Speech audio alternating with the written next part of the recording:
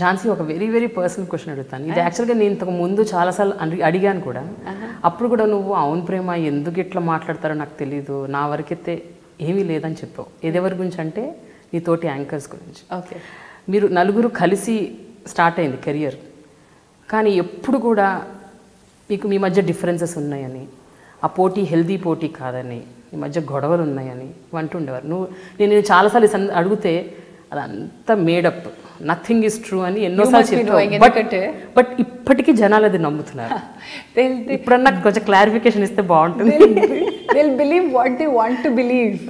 You see, జనం అనే కాదు, మనమైనా సరే మనం ఒక కన్విక్షన్ తోటి ఈరోజు నేను ఇక్కడ మీతో కూర్చొని మాట్లాడుతున్నాను అంటే నేను I believe that I want to talk to you and I'm here కదా. వాళ్ళు ఏమి అర్థం చేసుకోవాలనుకుంటున్నారు నేను చెప్పేది వినకుండా, వాళ్ళు ఏం కావాలో మీ క్వశ్చన్ తర్వాత వాళ్ళు ఫ్రేమ్ చేసేసుకుంటారు కూడా. Same way lot of people didn't want to see that all 4 of us or all 3 of us are good friends అని చెప్పుకోవడం ఇష్టం లేని వాళ్ళు ఉంటారు కదా, వాళ్ళు ఎక్కువ చేశారు దాన్ని, పెద్దగా చేశారు దాన్ని. ఈ ప్రయాణంలో చాలామందితో మనం కలిసి నడుస్తాం, వాళ్ళు దగ్గరగా ఉంటారు, దూరంగా ఉంటారు, అక్కడెక్కడో ట్రాక్ ఉంటుంది, ఇక్కడెక్కడో ట్రాక్ ఉంటుంది, ఎవరి ట్రాక్లో వాళ్ళు వెళ్తూ ఉంటాం. Just because you don't meet every day, you don't talk every day, వాళ్ళతో శత్రుత్వం ఉన్నట్టు కాదు. కొంతమందితో సాన్నిహిత్యం ఉంటుంది, కొంతమందితో పరిచయం ఉంటుంది. కరెక్ట్. సో నాకు ఉదయభానుతో పరిచయం ఉంది, శత్రుత్వం లేదు. రెండిట్లో తేడా లేదు. అవును. Just because I'm not friends with her అంటే రోజు ఎరా కాఫీ తాగావా, ఎక్కడికైనా సినిమాకి వెళ్దామా, ఆ రోజు చాలా మంచి బట్టలు వేసుకున్నావో, ఇలాంటివి చెప్పుకోనందువల్ల అది శత్రుత్వం ఎందుకు అవుతుంది?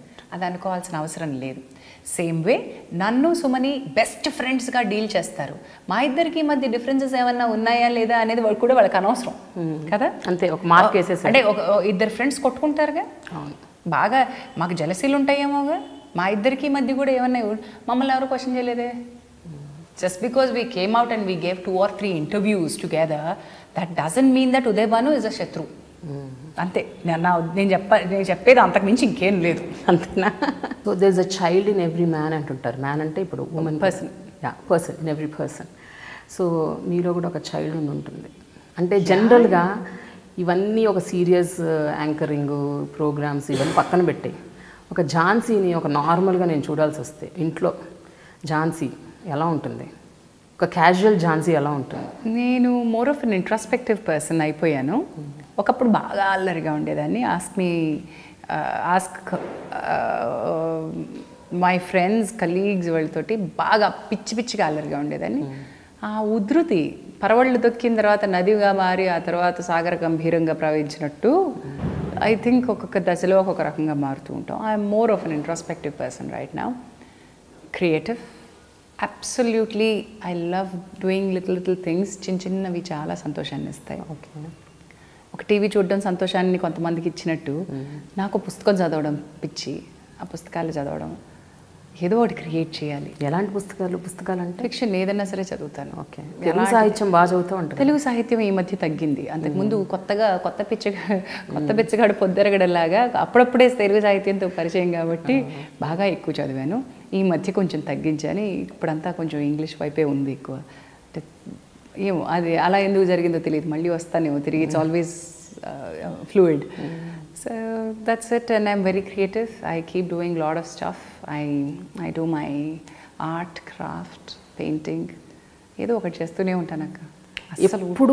ఎప్పుడు ఎవరికైనా నువ్వు ప్రజెంట్ చేయదలుచుకుంటే నువ్వు అది ఇంట్లో అవ్వచ్చు, బయట అవ్వచ్చు, ఇంకెక్కడన్నా అవ్వచ్చు, how do you present your self? ఎప్పుడు you are in makeup are you want to deck and dress your self? అస్సలు లేదక్క, అస్సలు లేదు. Makeup for me is only profession. అంతే. Makeup for me I can live within my skin. I can live with what I am. లోపల నేనున్నదాన్ని నేను బయట ఎలా ఉన్నానో అలా ఉండగలను. నన్ను వితౌట్ మేకప్ పెద్ద విషయం కాదు చూడడం. చాలా సందర్భాల్లో వితౌట్ మేకప్ నేను తిరుగుతూనే ఉంటాను. నా కూరగాయలు నేనే తెచ్చుకుంటాను, నా గ్రాసరీస్ నేనే చేసుకుంటాను, నా బ్యాంకులకు నేనే తిరుగుతాను, నా బిల్లులు నేను కట్టుకుంటాను. Are you not మాబ్డ్? I am never mobbed. If somebody comes to me and says, ఏమండి మీరు బాగా చేశారండి, మీరు బాగా చేస్తారండి, I enjoy it. I thank them. ఏమి నచ్చిందో కంటిన్యూ చేస్తాను కన్వర్జేషన్. ఇంకొంతమంది ఉంటారు కావాలని అటెన్షన్ గ్రాప్ చేయడానికి, వాళ్ళు ఎక్కువ పర్సంటేజ్ ఉంటారు. మన్ని అదిరా ఇదిరా అంటారు. అక్కడ అస్సలు ఊరుకోను, వెంటనే నాలిక వెంటనే అది కట్ చేయాలి. గౌరవం is what I demand. If somebody comes talks to me well, చక్కగా చేస్తారండి, మీ లేకపోతే మీరు అందులో చేశారు, ఇది ఎందుకు చేయట్లేదండి, ఇప్పుడు ఏమైందండి, అంతకుముందు మీరు చేసింది అది బాగుంటుందండి, ఇలాంటివి ఏమైనా ఇస్తే ఫీడ్బ్యాక్ అటు పాజిటివ్ అయినా నెగిటివ్ అయినా I take feedback very well. That's it. It's just my profession. If somebody comes and tells you that you do your good job, చాలా చాలా సంతోషంగా అనిపిస్తుంది. ఇంకొంతమంది ఓపెనింగ్లోనే ఇది మీరు చాలాసార్లు వినుంటారు, బోర్ కొట్టదా అండి కానీ మీరు బాగా చేస్తారండి అని. అండి ఆ ఓపెనింగ్ సెంటెన్స్ మీరు వదిలేయండి, అది అంటే నేను అనాలి. ఎన్నిసార్లు అన్నా వన్న దగ్గర మాట మీరు బాగా చేశారు అనేది. ఒకవేళ మీరు బాగా చేయట్లేదు అంటే నేను మళ్ళీ బాధపడాలి. సో మీరు బాగా చేశారని చెప్తున్నారు, then I feel very happy about it. Okay, I don't get మాబ్డ్. జనాలు ఊళ్ళల్లోకి వెళ్తే, పల్లెటూళ్ళల్లోకి వెళ్తే ఏదైనా అయితే అది మాబ్ మెంటాలిటీ అయిపోతే మాబ్డ్ అవుతాం తప్ప, అదర్వైజ్ జనం దేర్ ఓన్.